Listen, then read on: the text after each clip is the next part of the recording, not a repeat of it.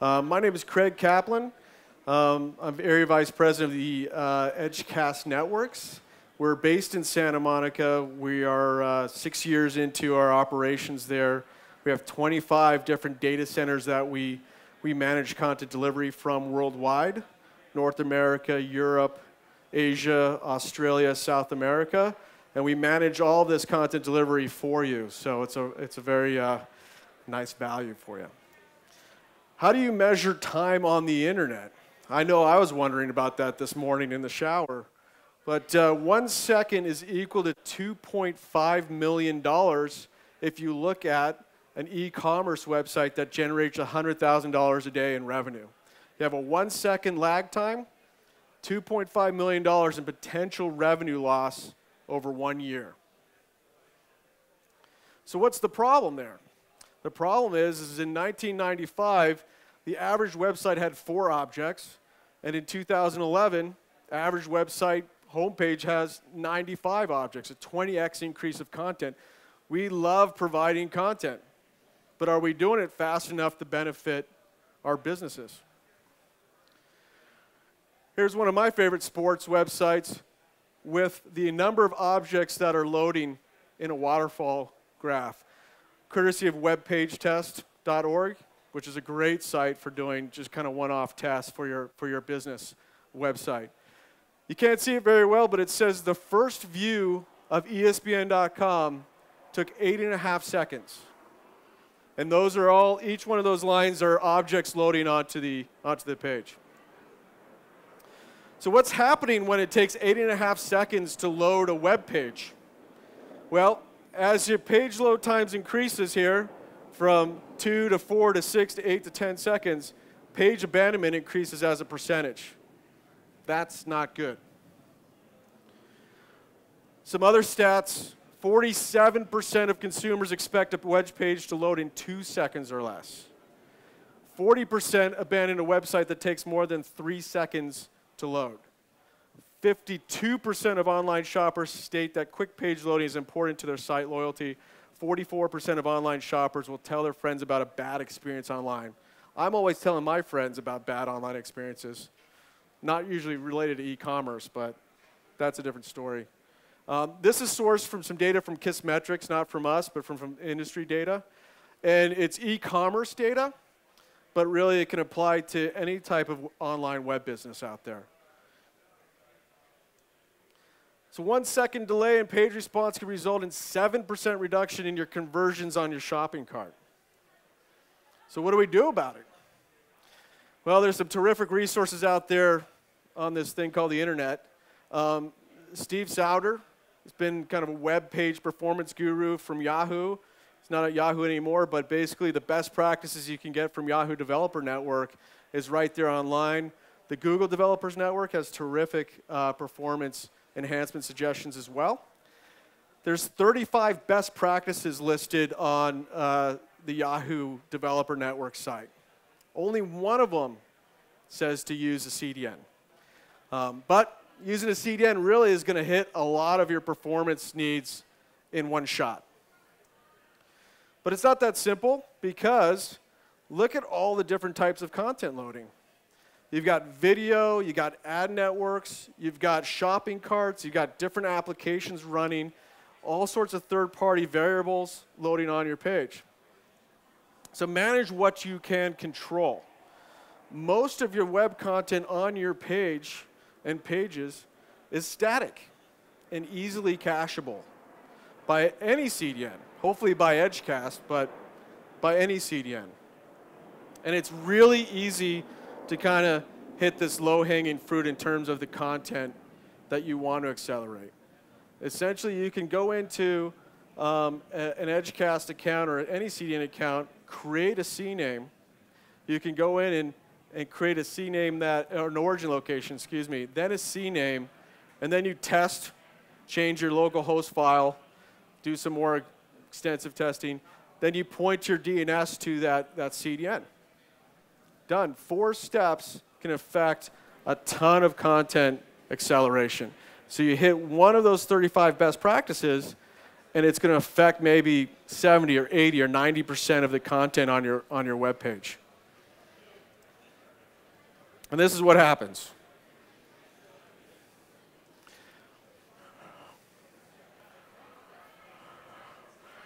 So you've got a 2-second decrease on this particular test. Obviously, it's variable depending on the type of content, what you're comparing against. In this case, it's an origin performance test against the same page loading on Edgecast, loading in 2.8 seconds instead of 4.9 seconds. Other benefits of using a CDN. Painless and automatic scalability. You don't have to manage servers. You don't need to deploy servers. You don't have to manage any sorts of infrastructure on our edge. You got to manage your origin servers and your application servers, but we even have some functionality around failing over and serving cached pages if your origin is unavailable. So the architecture of a CDN just naturally has a lot of redundancy and reliability. You got failover from one location to the next automatically. When Hurricane Sandy came through New York last week, we had 2 data centers lose power, New York and DC. We went on backup generators, fortunately, which is glad that those were working. But even if they went completely offline, we reconnect with data centers farther down the coast. So the architecture is designed to load balance and scale automatically, so you don't have to think about these things in advance. What's unique to Edgecast is that if you open up an Edgecast account, one Edgecast account is the same as any other Edgecast account. So our customers, our biggest customers out there who are delivering content from a large number of our servers, they have the same capabilities if you're a startup and open up an entry-level plan with us on an account. That account has the same access to the total number of servers on our network across all 25 data centers. So you truly get this scalable, automatic performance boost across the whole network, and you don't get put on the SMB network because you're an SMB company. You get this full access and power of the full CDN. The global presence, too. A lot of businesses, of course, are going global if they're not already going global. So if you need to think about delivering to end users in different locations, Europe, South America, Asia, Australia, an Edgecast account covers that for you.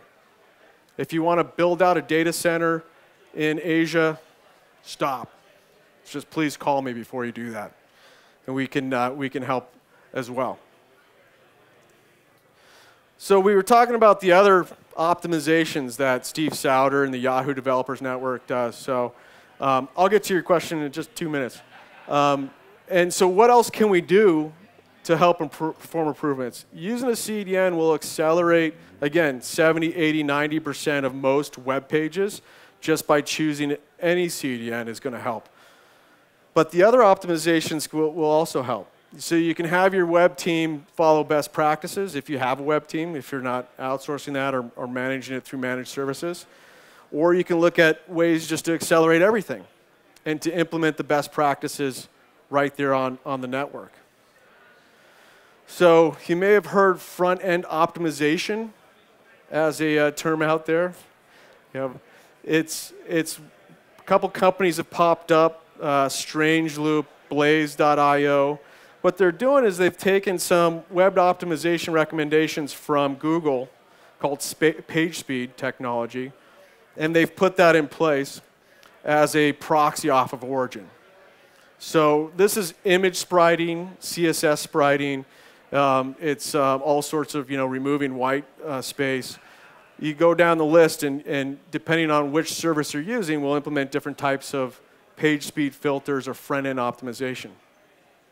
And what you get is that waterfall graph with all these objects on it before. All of a sudden, that graph gets a lot shorter, depending on how well optimized your page can be.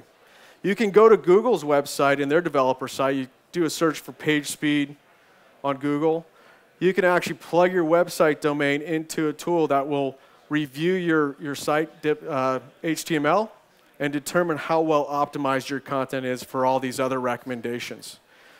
What we do at Edgecast is that we actually can deliver these changes and optimizations through our network on our edge servers. So instead of it being a proxy off of your origin, we can have the optimizations happening through the CDN edge servers. So there's a lot more skill and better performance around it, and you don't have a bottleneck off of your origin. We call that the edge optimizer.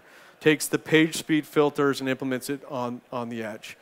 We also have a specialized network that Edge Optimizer runs on called our Application Delivery Network, ADN.